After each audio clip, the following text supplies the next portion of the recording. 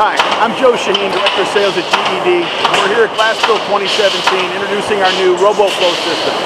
We start with our standard SW7000 welder, our existing frame welding system that can go up to 4 stack high on frame, and feeds our existing RoboClean RC2000. The part that makes this an entire system is the integration of those two machines with our QB2000 to make it the RoboFlow. The QB gives us the opportunity to take an operator out of the situation, gives you the opportunity to feed the cleaner, turn the box and feed the cleaner again, all with the robotic arm. At the end of every traditional flow-through system, you have an operator pulling that box up and doing something with it. In our system, because we have the robot, we can feed it to a conveyor that can take the box down line.